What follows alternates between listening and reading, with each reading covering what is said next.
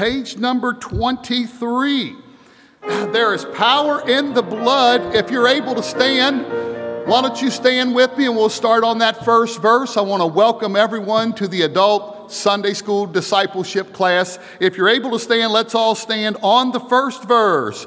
Would you be free from the burden of sin?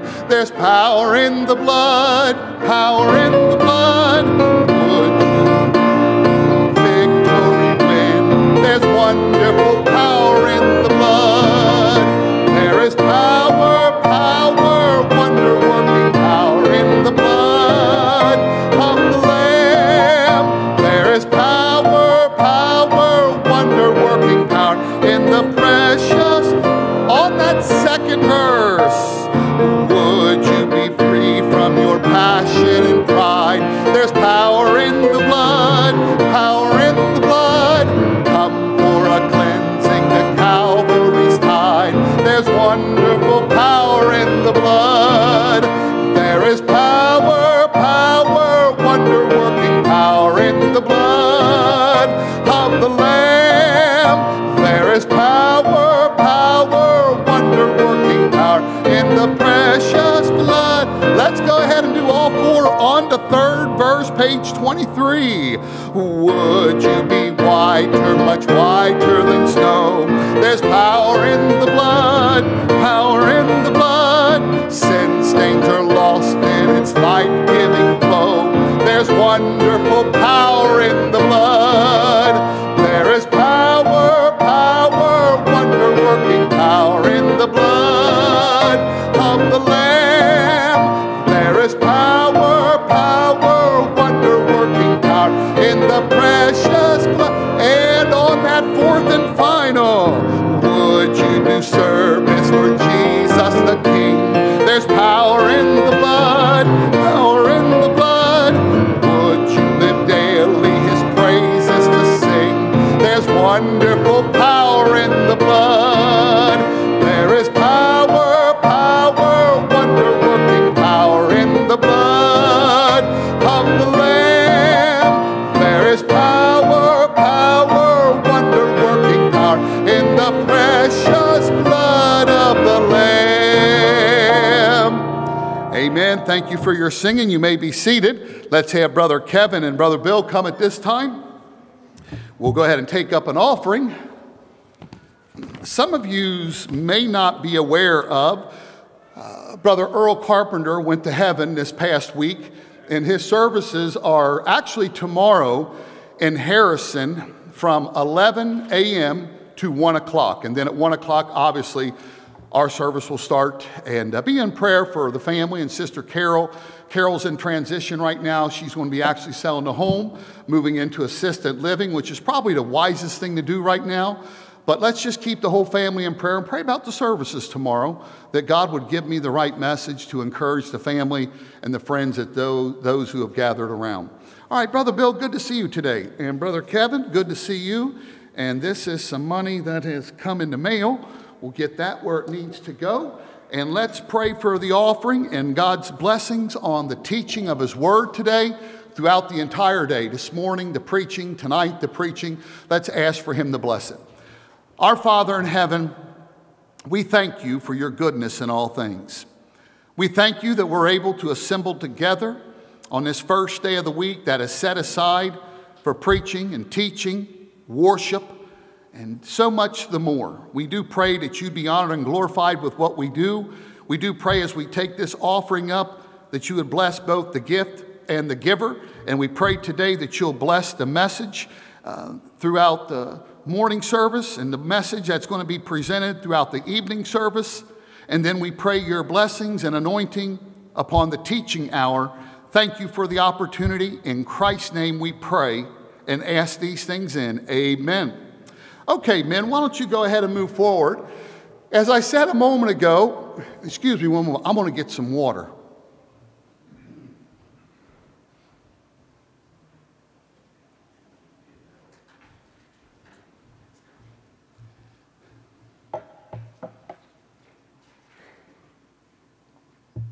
Medicine this morning, a little decongestant. It's got me little bit dry. Some have asked about what's going on, not this week, but the following week. I'm going to be a little bit limited, but don't let that fool you. I got things lined up with some of our men. I'm going to have about 30 treatments, so I'll be traveling north here, not this week, but next week, every day, Monday, Tuesday, Wednesday, Thursday, and Friday for radiation. God's going to take care of that. My messages will be answered, and we'll do what we got to do there, and I'm sure that everything will be good. There is no cancer. Cancer is gone. This is a preventative, and this is what the doctors feel they need to do with me, just as a preventative. 30 treatments. It was quite interesting this past week. I got to meet a couple of the ladies. It's going to be, well, I'll be seeing them for the next several weeks every day for maybe 20 minutes or so, half an hour, 10 minutes. They fit you with a head cast. That was quite the interesting experience. Mold your head and bolt you down to the table. And pretty interesting. Technology is really something. So we're looking forward to getting that over with, but be in prayer about that, because one of the things that takes place with that is dry mouth. And I have that just because I'm on a decongestant. So bear with me there. Acts chapter number 2 this morning. Acts chapter number 2. We're starting this teaching this morning, which I'm not just quite sure how long we're going to be on, but I'm going to stay on it long enough to where I believe and I'm confident that we understand the subject of repentance. Repentance, when the average Christian is asked today, have they repented and when did they repent? Not all Christians, not all, but the average Christian is like, what exactly do you mean? What do you mean? Because we've gotten so kind of used in our society of saying, do you know for sure Jesus is your Savior? And people would say yes. And I praise the Lord for that. We say, well, when did you get saved? We may say that. And, you know, or another term just to be safe.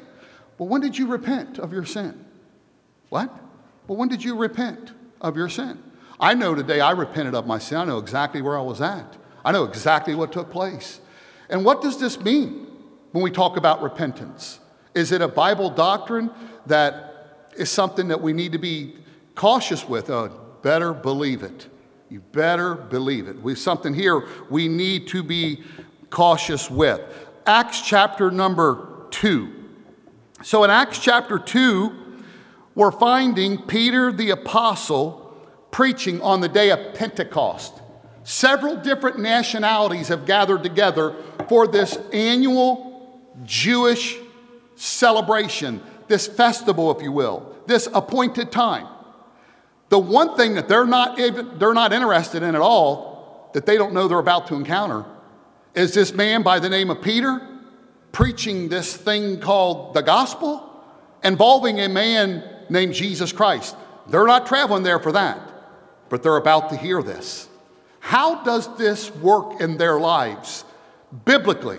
And this is a subject that we got to really, really pay biblical attention to. So let's take a note here in Acts chapter 2. Peter's preaching. And I'm going to come to the tail end of his message for time's sake. Verse 32. So in his preaching, Peter says, "This Jesus hath God raised up, that is, resurrected from the dead on the third day, whereof we are all witnesses. Therefore, being by the right hand of God exalted, and having received of the Father the promise of the Holy Ghost, he has shed forth this which ye now see and hear." So this is the prophecy, actually, of John the Baptist. If you read chapter 1 and 2, this is the fulfillment of the prophecy of John the Baptist that he spake of some 3.5 years earlier, coming to pass.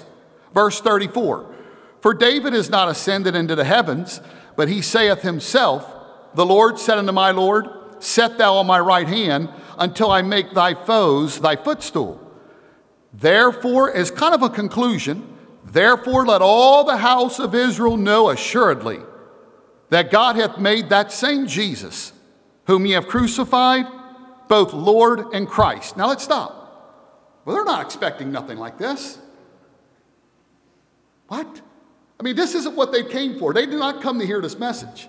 They came to be involved in the celebration, the festival of Pentecost. But Peter's preaching. Now let's look at the response. Verse number 37. "Now when they heard this, they were pricked in their heart. So obviously they were convicted by the person of the Holy Ghost. Would we all agree with that? Would we all agree with that? They're convicted of the Holy Ghost. They're pricked in their heart. All right.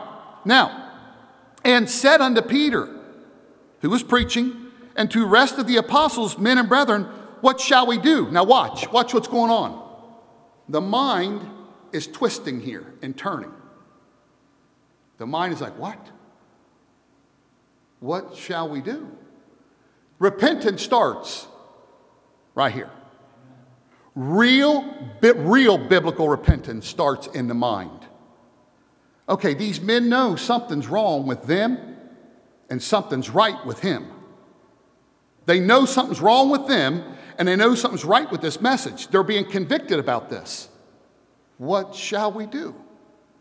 So the mind is turning here and the mind is asking a question.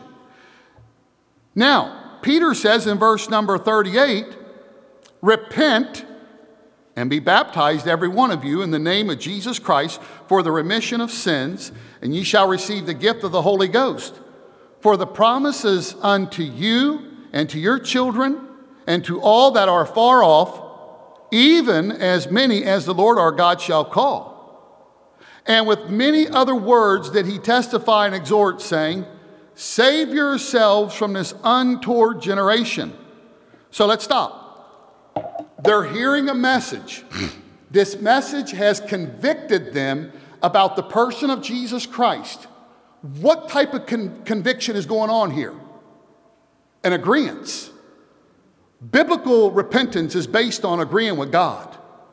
This is why as Christians we understand that when we get saved, we understand our condition. We agree with God that we're lost. We agree with God that there's trouble. We agree with God, we got a problem here. Okay, so this is all going on. There's some agreements here. Verse number 41, look what happens. Then they that gladly received his word were baptized. And the same day were added unto them about 3,000 souls. Watch this now.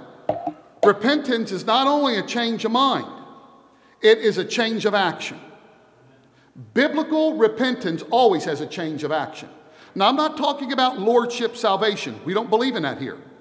We believe that Jesus is Lord of salvation.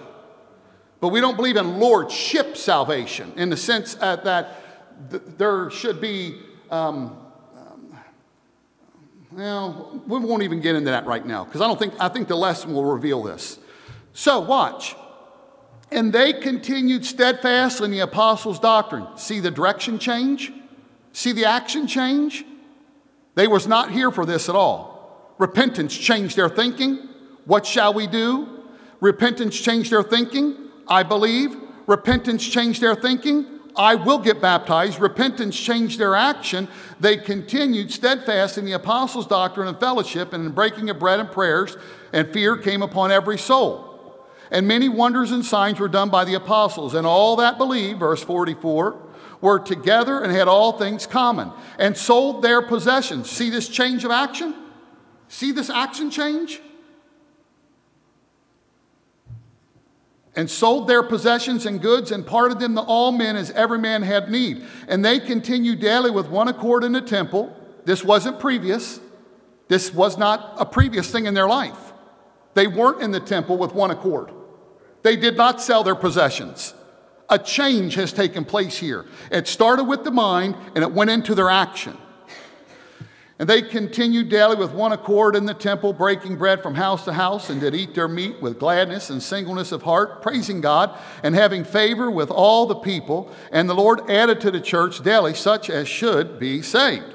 Now, the basic meaning of repentance, the majority of time in the Bible, we associate it with salvation most of the time. Sometimes in the Bible, the word repentance is not associated with salvation. The word is found over 100 times, about 115 times in the Bible, give or take. But the word basically means, with salvation, a change of mind which leads to a change of action. Now, the change of mind, according to the Bible, which we'll learn, is sorrow. Sorrow. Godly, by the way, godly sorrow. Not worldly sorrow. That's a counterfeit, which we will cover. That's a counterfeit. a godly sorrow. So repentance would be a change of mind, which leads to a change of action.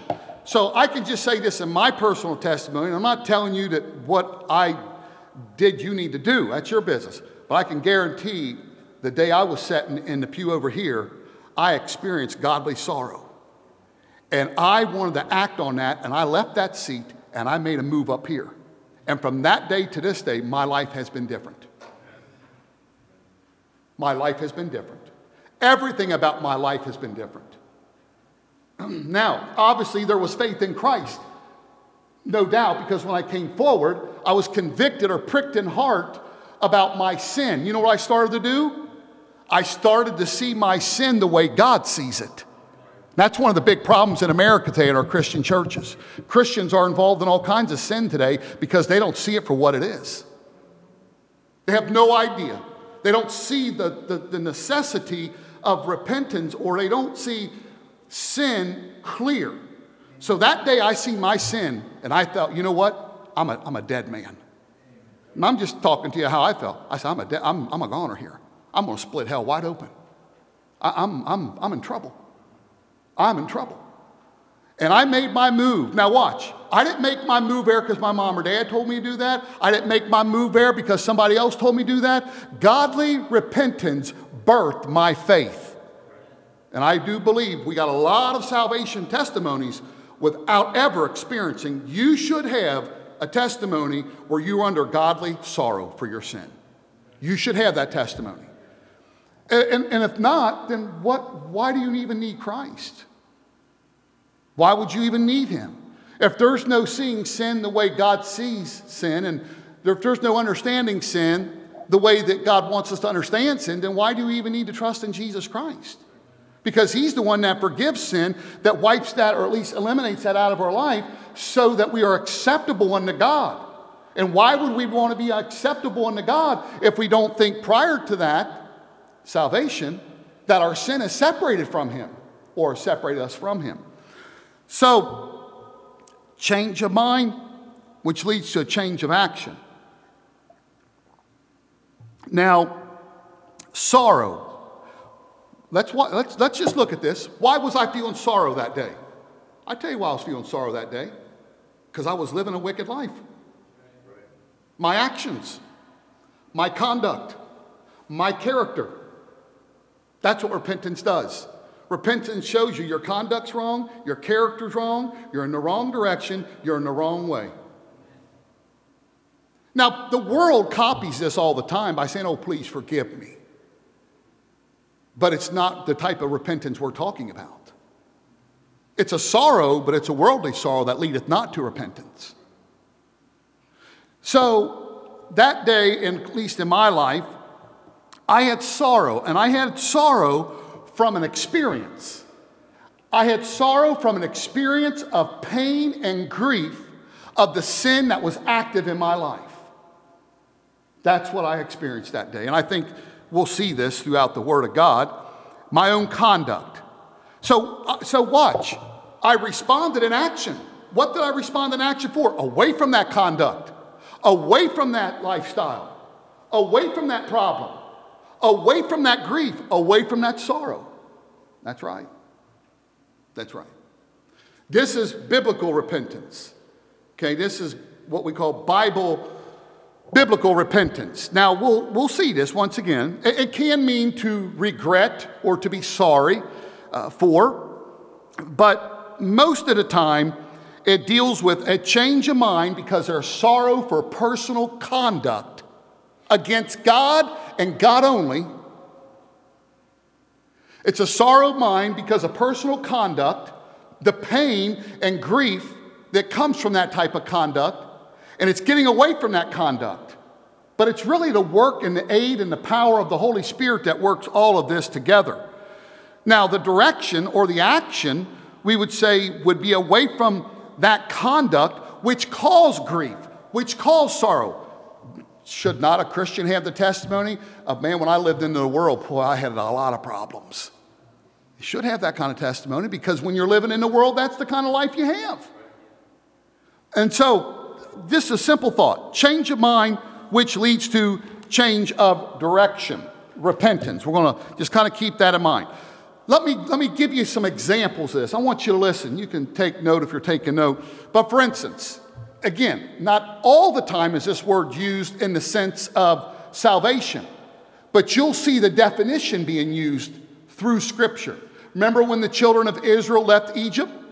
Remember when they left there? And it came to pass when Pharaoh had let the people go that God led them through not the way of the land of the Philistines. Although it was close. Why did God do that? Lest peradventure the people repent when they see war and return to Egypt. Lest when they get out there, they change their mind about leaving Egypt and change their action and go back. And again, we got to stick to the Bible on this because the word is a word that's, I'm not a Greek expert. I don't want to get into all that. But I'm just saying we can see definitions of this. So in Exodus 13:17, it came to pass when Pharaoh had let the people go that God led them not through the way of the land of the Philistines, although that was near.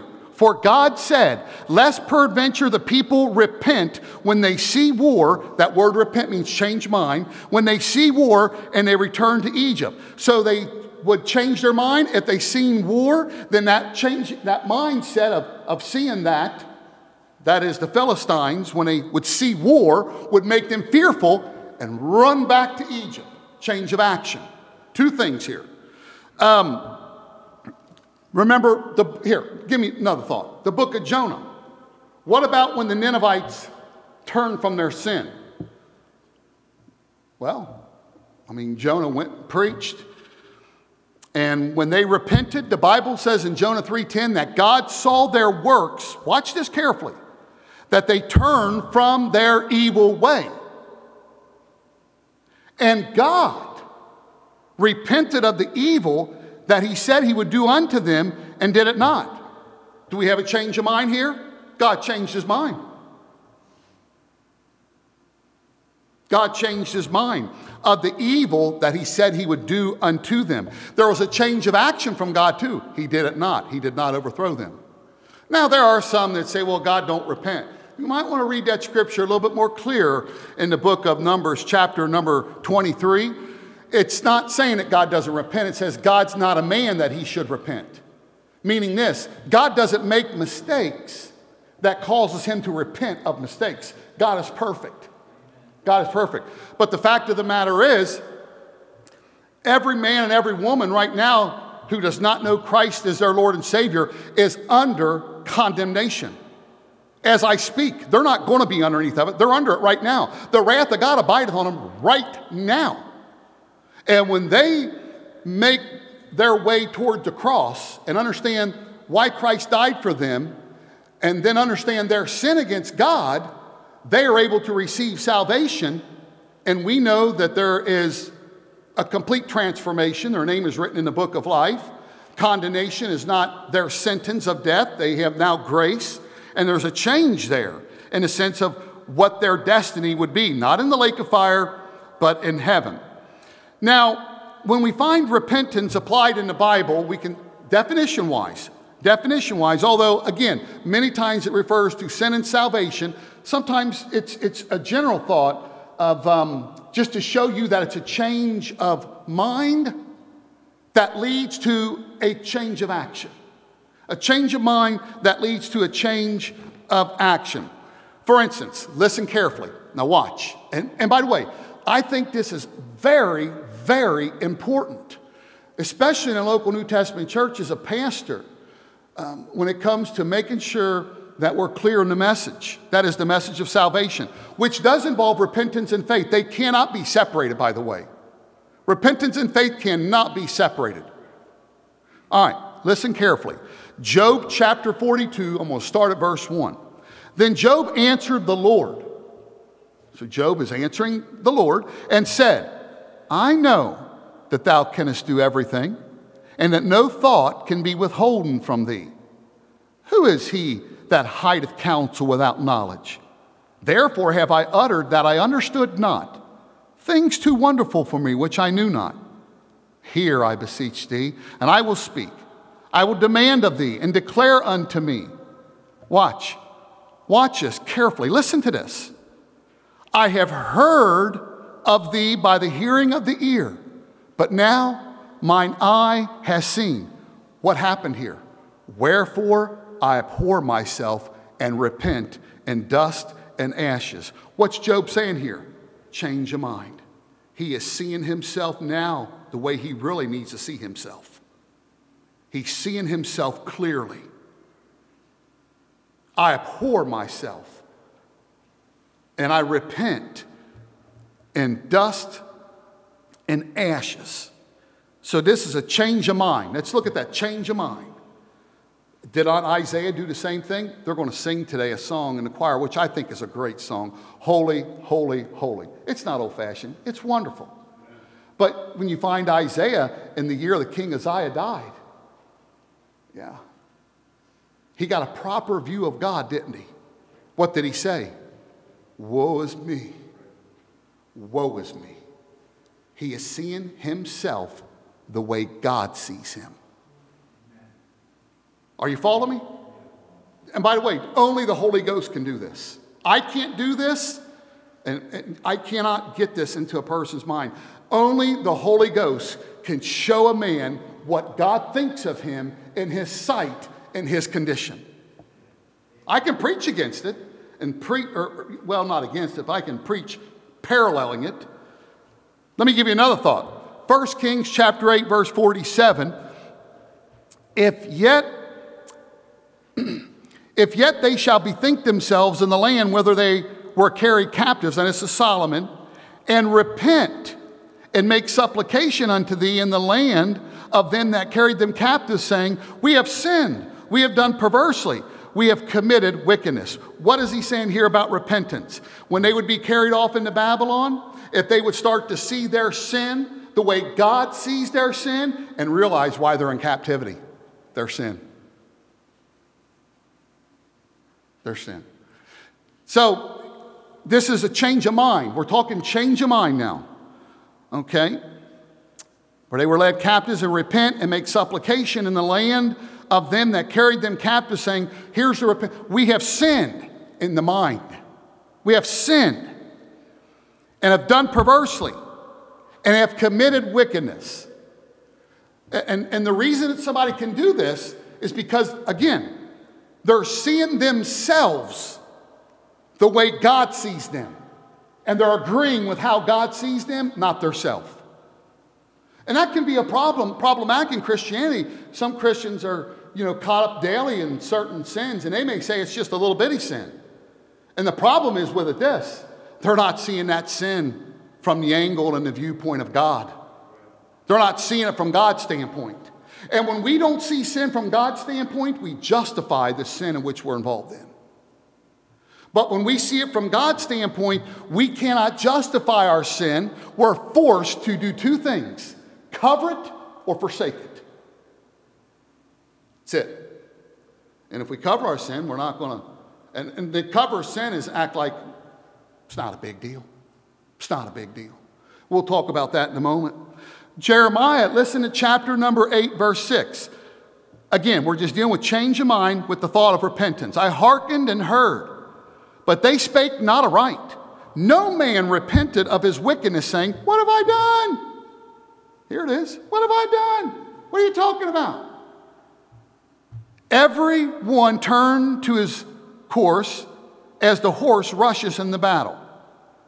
Again, Jeremiah 8:6. I hearkened and heard, but they spake not aright. No man repented him of his wickedness, saying, what have I done? And so this man obviously is not seeing his issue the way God reveals his issue. And this was always a problem with the nation of Israel to an extent. To the book of Malachi, there was the back and forth there with, wherein have we robbed thee? Well, why don't you just read the Bible? Wherein have we left thee? Why don't you just read the Bible? And again, this is a sole work of the Holy Ghost. Jeremiah chapter 31. Listen to verse 18 and 19. Change of mind here. I have surely heard Ephraim bemoaning himself thus. Thou hast, watch, chastened me, and I was chastened as a bullock unaccustomed to the yoke. Turn thou me, and I shall be turned, for thou art the Lord my God. Surely after that I was turned, I repented. And after I was instructed, I smote my thighs. I was ashamed, yea, even confounded, because I did bear the reproach of my youth. Here he is seeing his sin, as God reveals sin. The local New Testament church that was in the book of the Revelations, chapter 2, verse 5. He says, remember, therefore, from whence thou art fallen, and repent. Remember, it starts right here. Remember where thou art fallen, and repent, and do the first works. And he says, or else I will come unto thee quickly, and I will remove thy candlestick out of his place, except thou repent. Now here, let me just say this as a little brief summary. Repentance means the sinner sees himself and his sin exactly how God sees it. The sinner does this with God. I agree with you. I totally agree with you. This is evil. This is wrong. I totally agree. Amen. It's the mind, change of the mind. Now, what about the action? Now, by the way, when we talk about the mind, that's the way it should lay out. But we know it doesn't lay out always that way. I mean, in the direct sense of God's will being carried out. Listen to Proverbs chapter number 28 and verse number 13, please. Proverbs chapter 28 and verse number 13, we find, I quote, he that covereth his sin shall not prosper, but whoso confesseth and forsaketh them shall have mercy. So when it comes to sin, there is confession or covering. Confession or covering. Now, the word cover means this. Here's what the word cover means. The word cover means no confession. It means no confession. It means this, no change of mind. I don't need to ask God for forgiveness. So when a person, as Solomon is saying here, in the sense of he that covereth his sin shall not prosper. This is an individual who is not seeing his sin the way God reveals sin is. He says, I don't need to confess this. I don't need no confession. And it means I don't need to change my mind about my lifestyle. I'm pretty good, Pastor. I'm pretty good. And we see this all the time with people in the sense of, well, do you know you've sinned against God? Well, but everybody has. Well, yeah, but we're not talking about everybody. We're talking about you. We're wanting to try to help you here. Have you ever told a liar or violated one of the commandments? It don't matter which one. Well, yeah, everybody has. Yeah, but what about you? Yeah, well, look, I'm a pretty good person. I'm a pretty good person. You know, I don't bother nobody. I don't hurt nobody. I'm a pretty good person. And what they're basically trying to say is, I don't need to confess. I don't need to change my plan of action. I'm pretty good. I don't need to be in church. I don't need to go down there. I appreciate you inviting me, but I'm going to pass. Well, the Bible says that type of individual, the Bible says, shall not prosper. But then he says confession. But whoso confesseth and forsaketh them shall have mercy. Now, the word confession deals with agreeing with truth and saying, I'm not lining up to it. I'm not lining up with it. Let me say it like this. It means this, I have violated truth. It don't matter what truth, I have violated it. Truth can be violated. And when truth is violated, that needs to be acknowledged and it needs to be confessed. And he says, if you'll confess it, you're going to find mercy. You'll find mercy. And we know that mercy is an attribute of God that works toward our welfare in a good way. Repentance, really, I think repentance is, I just say this, I'm thankful for repentance. I'm thankful for repentance because I know the type of life that God leads and saves people from, in my personal life, and I'm very thankful for repentance. I'm very glad, although at the moment, you know, when I was sitting in the pew years ago and I got convicted of my sin, and I'd be serious, I thought I was in big trouble, man. I thought I was going to die. And by the way, and I'm not alone here either. This isn't a personal testimony, just Pastor Hart. This is the testimony of a lot of Christians. I thought I was a goner. And I tell you one thing, I didn't come forward that day. And Brother Matt, because I didn't come forward all that week, I was messed up. I was messed up. I mean, Brother James, I couldn't sleep right that week. I was having problems thinking. You know, the beer guy every 3:30 going and getting the beer while we're rolling up the tools and everybody from the crew getting together on a job site. I wasn't doing that. My mind, I was being talked about. There was a lot of things going through my mind. And I thought, I'll go to church the following week. And I went to church the following week. And that same thing started happening. That same, and I didn't really understand conviction, but that same sorrow started to come into me. And this sorrow started to really burn my heart. And I thought, man alive, I got to get out of here. And instead of getting out of there, I went forward. And I went home. And I got all the liquor out of my home. No one told me to do that. And got things out of my house, change of action, started going to church, started hanging out with the right people. I didn't involve myself in the wrong people, hanging out with the right people, doing the right things, trying to. It's a change of action. Now, did I fully understand all of that? No, but it was working. The repentance was working. I mean, with faith, obviously, and I'm not going to leave that out, but we're talking particularly about repentance. Now, so I believe repentance does involve a turning. Now, it involves this, a turning from something to something. Okay? Now, again, this is a work of the Holy Ghost, not me. It's not a work of, you need to do this. It's not that. You've got to be careful here. If you're doing that, you're going to die and go to hell. There could be truth in that. But the Holy Spirit has got to, we just got to be careful about the Holy Spirit doing this work here. So repentance involves a turning from something to something else. Let me give you some thoughts and some biblical application just on this definition thought. 1 Kings 8:48. 1 Kings 8:48. And so return unto thee with all their heart and with all their soul. And this is Solomon talking about Israel, if they get away, returning unto God, and the land of their enemies, which led them away captive, and pray unto thee toward their land, which thou gavest unto their fathers, the city which thou hast chosen, and the house which I have built for thy name, then hear thou their prayer and supplication, and their supplication in heaven, thy dwelling place, and maintain their cause. So here we find they are turning from their sin, and they're turning to God.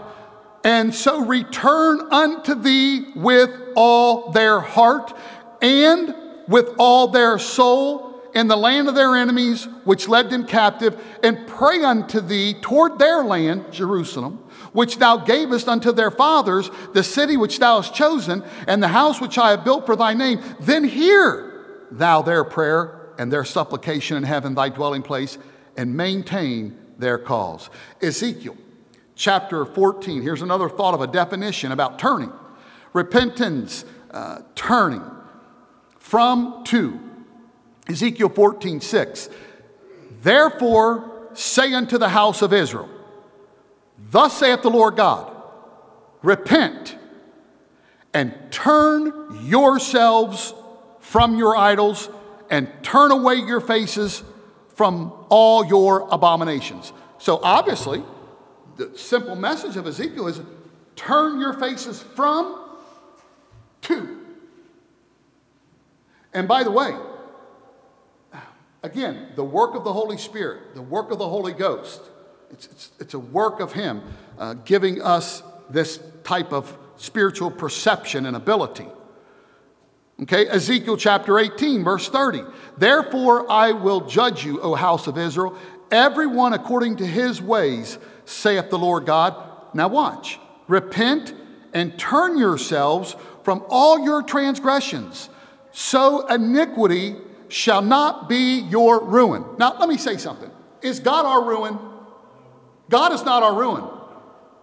Iniquity is our ruin. And he is telling them to turn from that iniquity, and if they're going to survive and live and be restored, God's the only one that can do that. We know that. He's the only one that can do that. What did John the Baptist say? In Matthew chapter 3, verse 8, bring forth therefore fruits meet for repentance. Us who profess Christ as our Lord and Savior should be living that kind of life. We should not be in violation of things of God. We should be living the right kind of life. And I'm talking about a life that Scripture reveals.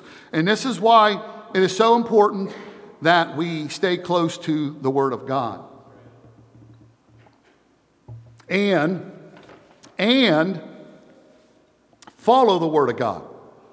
Now watch this. We're talking about a turning. We're talking about a turning. We talked about a mind change. Now let's talk about the turning. Again, another thought. Acts 8:22, but Peter said unto him, Simon, thy money perish with thee. This man was looking to get what Peter was doing other than salvation. He was looking to get what Peter was doing in the sense of miracles and such. He was looking to get this to buy this. He was wanting to buy such. But Peter said unto him, Simon, thy money perisheth with thee, because thou hast thought that the gift of God, we would say salvation, may be purchased with money. Thou hast neither part nor lot in this matter, for thy heart is not right in the sight of God. Repent therefore of this thy wickedness, and pray God, if perhaps the thought of thine heart may be forgiven thee. So Peter's telling us, man, you need to leave this mind style. You need to leave this style of thinking. You need to leave this ideology. You need to leave this. You need to turn from this. And we know we turn to Acts chapter 26, verse 20. But showed first unto them of Damascus, and at Jerusalem, and throughout all the coast of Judea, and then to the Gentiles, watch, that they should repent, and here it is. I mean, we know this, but they should repent and turn to who? God. And by the way, you know what he says? And do works meet for repentance. Do works meet for repentance. And it's not, once again, it's not that we're judging a man, we're going to judge a person by what they do. We can't know the intentions of a person's heart, but by their fruits you'll know them to an extent, and that's even something today that Christians, I believe, have adjusted to. They've adjusted to being Christ-like. And I believe that can be a major downfall in Christianity, but that's just my fault, or my thoughts, and it would be an individual's fault if that was a credit toward him. We wouldn't want that. We want to make sure that people are saved and they know Christ is their Lord and Savior. So here he says that they should repent and turn to God and do works meet for repentance. And I would suppose every Christian, when they get saved, by their faith in the shed blood of Jesus Christ. Well, here, let me say it like this. Okay, well, I'm sorry for my sin. Dear God, I violated the law. I've broken the law, and I've sinned against thee. I'm sorry. What do I got to do to forgiveness? And God says there's only one way you can be forgiven. You need a blood atonement. And the blood atonement, the propitiation for your forgiveness is found in my Son, Jesus Christ. And Jesus Christ has the ability by his shed sinless blood to cleanse us and wash us from that blood and remove us from by the way, he does remove us from the guilt and the sorrow of that sin and restore us into fellowship with God. And by doing such, we are bought with a price. We're to glorify God with our body, our soul, our mind, our strength. We're bought with him and by him, and we live for him. We look towards him. We don't live for ourselves. The Christian life is not about your ideas and your philosophies and our philosophies about working things out and trying to weigh things out on your personal scale of wisdom, whatever that may be. Whatever that may be. The Christian life is about following the Word of God, and when we're not following the Word of God, we should repent. We should repent. And if we're not repenting, something is deeply wrong. Something's deeply wrong. Because you're not seeing God the way you need to see him, and you're deceived. you're fooled. When we see God the way we need to see him, we won't flirt with sin too long. We may mess up and slip every now and then, but we ain't going to live there in a fellowship with that. There ain't no way. No way. False professors can, but not a true born-again child of God, not without chastisement, not without being corrected of the Lord. It can't happen. It's impossible. It's impossible. Now, 2 Corinthians chapter 12, verse number 21. Paul, with his second letter to the church of Corinth, he says, "And lest when I come again, my God will humble me among you, and that I shall bewail many which have sinned already, and have not repented of the uncleanness and fornication and lasciviousness which they have committed." So here Paul is making mention that they need to turn from them unto the Lord. This would be the particular thought. They have not done that. They've not turned from self unto the Lord. They've not done that. Repentance is a turning. All right.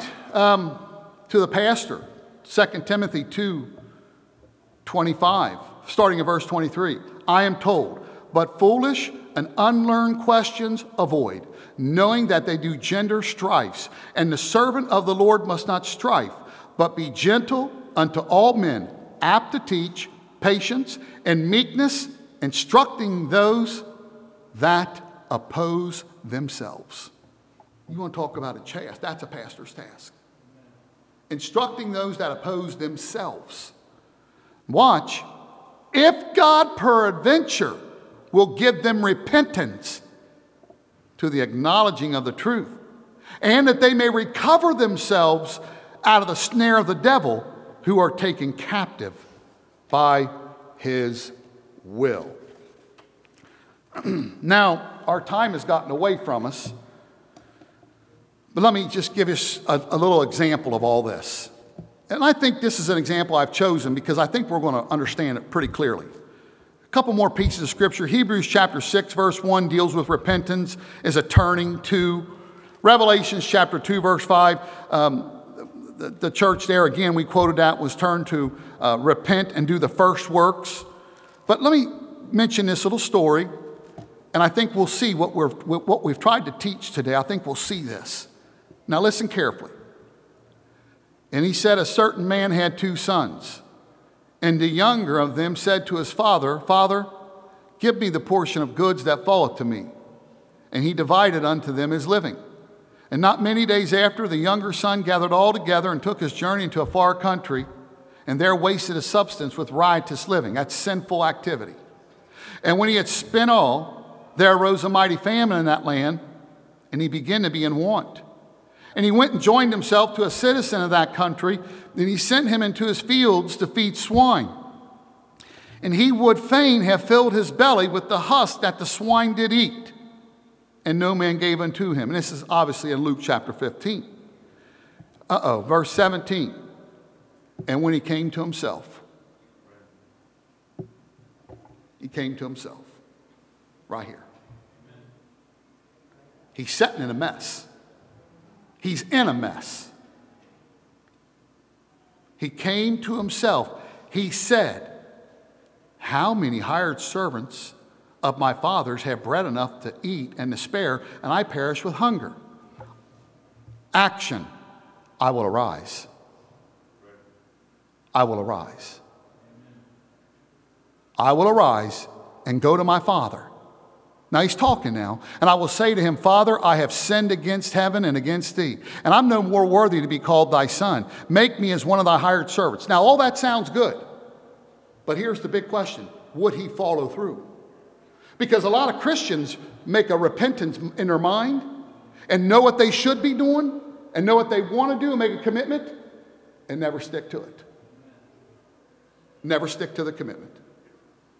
They know what they should be doing. They know what they got to do in the sense of whatever it may be in their life. So we see his mind is working here. He came to himself. He is comparing his sinful life to the life that he once had. There's no comparison.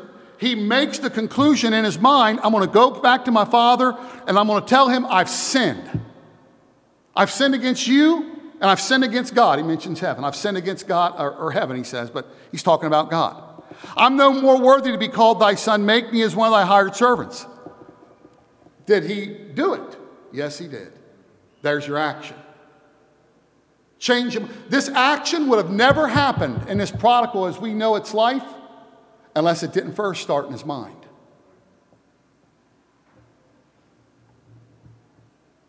And he arose and came to his father. But when he was yet a great way off, his father saw him and had compassion and ran and fell on his neck and kissed him. And the son said to him, Father, I have sinned against heaven and in thy sight, and am no more worthy to be called thy son. Watch. Repentance is more than an attitude. Repentance is an act. It's more than an attitude, it's an act. We may know what we ought to be doing, but that don't mean that we're acting on it. And repentance, as we see in this story, I just want you to see the two things of the lesson today. We'll continue with this. Because I can tell you, just as the devil is, there is a bogus repentance. There is a bogus repentance. There's a false one. And it's mainly in the Baptist churches, but the charismatic movement's real big with it. But we want to be careful of that. We want to be careful about making a false profession under the guise of something easy that's going to prosper me or promote me or give me or make me. Now, I think salvation can do all of that, but obviously we don't get saved to be promoted. We're not getting saved to get what we can get. We get saved to be forgiven of our sin. Amen. And there are other things that come along with it. We praise the Lord for that. But what you see here with the prodigal, as we would call it, there was a change of mind. And then with that change of mind, there was a change of action. And you know what happened? Because he repented, he probably saved his life. If he'd have stayed in this situation, he had probably perished. And by the way, that's how serious repentance is, ladies and gentlemen. That's how serious repentance is. It's so serious that for the Christian, we go tiptoeing away from the things that God has told us to turn from. God can say, that's enough. You're coming home with me. Or he'll do something and bring something into your life that's tragic to try to show you this is wrong. Now, that's his love, you see. Not only is that his love, according to Hebrews chapter 12, but that's also so that we, as I mentioned Wednesday night, so that we would be partakers of his holiness. Partakers of his holiness. And that's what God wants for us. So, repentance, let's stop with this. Repentance, and we're going to look at this, I think 4 more weeks, because there's really a lot here. We got all kinds of examples of this throughout the whole Bible. All kinds of examples. Paul the Apostle, there's all kinds of examples of what I've just explained to you this morning. And we're going to look at those. Repentance is a change of mind that leads to a change of action. Now, obviously, for the Christian, we know faith is involved in this. We'll talk about that, but our time is up this morning. All right, and maybe next week, God willing, we will just study the repentance of Nineveh. Next time you study that little book, look at the subject of repentance. Throughout the whole book. Okay, let's pray. Father, thank you